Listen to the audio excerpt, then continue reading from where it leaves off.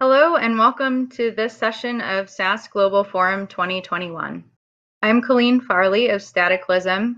I'm a machine learning scientist with expertise in a wide variety of machine learning topics, including natural language processing. There's a lot of text data out there today, and there's a lot of different applications that can make sense of text data. What do all of these types of data have in common? Clinical case notes, chatbot conversations, client email interactions, court case summaries, published research articles, tweets, voice recordings, and any other text data that you can think of. These are all examples of text data that contain informative features that can be used in other machine learning applications. Oftentimes, this type of data contains information that you can't get from structured data sets. In addition, the linguistic insights on how people speak can give a lot of information about the speaker or writer. So let's go through an example from the legal field. Imagine the witness and the robber in the examples below. How might these observations impact the outcome of a police investigation? So witness number one gives this statement. She pulled the gun, took the money, and ran.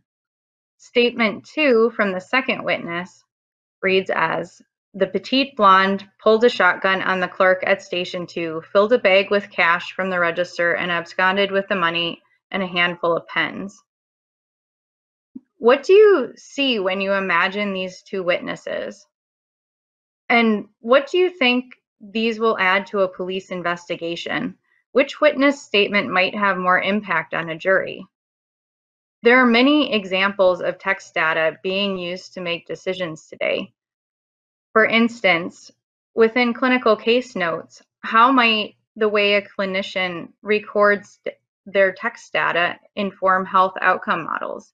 How might they reflect on individual clinicians? Could you imagine two very different case notes from the same patient and how that patient might be treated later on? Fortunately, we have a lot of ways to wrangle text data. Natural language processing is a collection of tools that helps the machine parse human language into something that is understandable by algorithms. This mostly focuses on what is said. Computational linguistics is all about deriving insight about human behavior or traits based on text data. This is important for how it's said. Let's go through some of the common NLP tools. When we're wrangling text data, we first have to parse documents and sentences. Let's consider this example. Bonnie hopped into Clyde's new car. One of the first steps to wrangling text data is breaking the sentence into tokens, which are words or punctuation. An example of a token might be the word Bonnie or the period at the end of the sentence. Oftentimes, we want to parse out the punctuation, which doesn't contain as much information as the words themselves. So there are tools that can parse out the apostrophe and the period in the sentence. Stop words are also important. These are the less important words in language, such as a or the. There are quite a few other words that can be added to the common dictionaries. So perhaps there's a word that appears often but is known not to be informative. This can be added to your list of stop words. Root words are also important. There's a process called stemming or lemmatizing that deals with different tenses and different forms of a word. Let's look at the word hopped. This is a past tense verb, and hopped, hopping, hops, and other variations all come from the same root word, hop. Being able to stem or lemmatize these words is often useful when you're dealing with the wrangling of data. Most applications will read these as something different if you're not stemming or lemmatizing. So hopped and hopping would be treated differently in a model later on. Another important process in NLP is tagging features. So parts of speech taggers will tag parts of speech such as nouns like Bonnie, verbs like hopped, as well as their tenses. So some parts of speech taggers can actually identify that hopped is a past tense verb. This can be useful when you're looking at the linguistic structure of text data. Another common application with tagging features is identifying clauses. This sentence does not have a clause, but there are many other more complex sentences where being able to parse things into clauses can help make sense of what's happening in each piece of the sentence. Grammatical relations is another item in feature tagging. So this application would be able to recognize different pieces of grammar within the sentence. Entity recognition is another really important feature. Most of the common entity recognition softwares will look for proper nouns like Bonnie or Clyde. In addition, some specialty entity recognition software can actually tag entities of interest for the user. So entity recognition within the medical field might include specific references to diseases or symptoms of interest within the application itself. Deriving sentiment is also very important. Sentiment refers to the positive, negative, or other emotional qualities that are underlying the text. This is very language dependent, and dictionaries only exist for certain languages. However, for most common text sources, there will be a tool that can work within that language. There are many types of sentiment dictionaries. One of the more common ones is the AFIN dictionary, which parses sentences into positive, negative, and neutral counts within the sentence.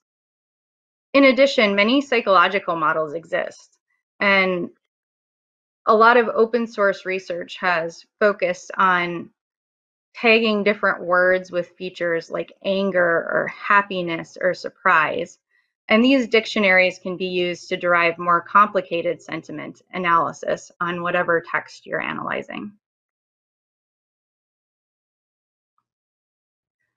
It's also important to be able to take all of this parsing and tagging and turn it into a data set that can be integrated with other applications. There are many options for turning NLP results into usable data in machine learning and statistical tools. There's vectorization, word frequency matrices, and summary tables.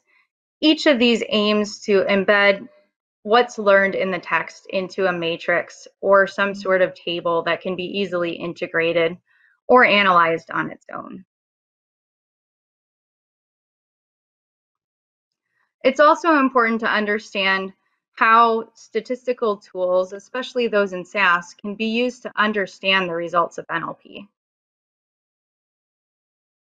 Summary statistics are often important in dashboards and monitoring applications. For example, conversation length can give a measure of engagement. For customer service type data, you may want to consider a swear count to understand when you might need to escalate a call with a bot to a person. Conversation sentiment over time can help you understand how users are engaging and getting satisfaction from a product or service. Keyword frequencies can also be used to understand which issues are most pressing with a particular product. NLP features can also be integrated with other variables within machine learning models. So there are a lot of examples of combining NLP data with data from structured databases. So clustering, for example, may focus on types of churn from client feedback and account data. Predictive modeling might include modeling of patient outcomes from features derived from case notes, as well as traditional medical record data.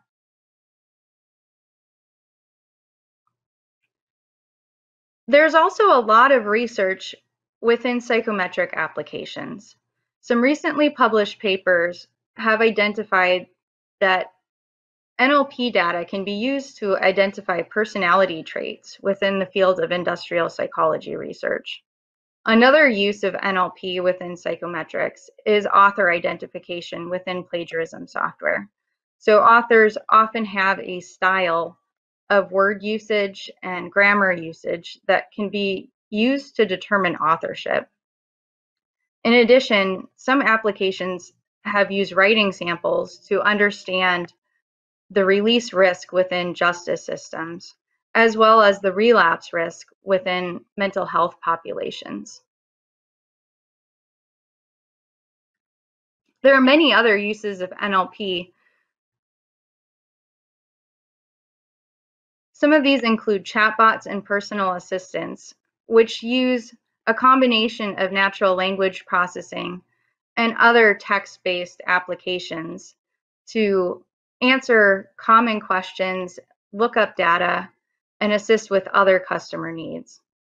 Translation services are common, so oftentimes you may want to translate between one language or another, or even transcribe from voice data.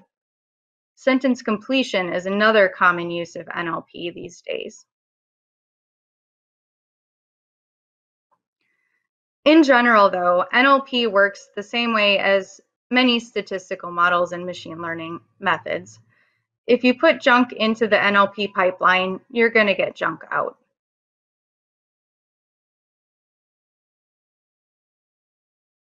There are many useful references and softwares to help you get started in NLP. Some of the main software options include the NLTK package in Python, the Spacey package in Python, Stanford's Core NLP, which is in Java, and the Spark NLP from John Snow Labs, which is in Spark. Here is a list of some of the papers that have come out recently within the NLP literature. The field is very wide and applications are across most fields now. Thank you so much for watching this talk. Here's my contact information in case you want to know more about NLP and its applications.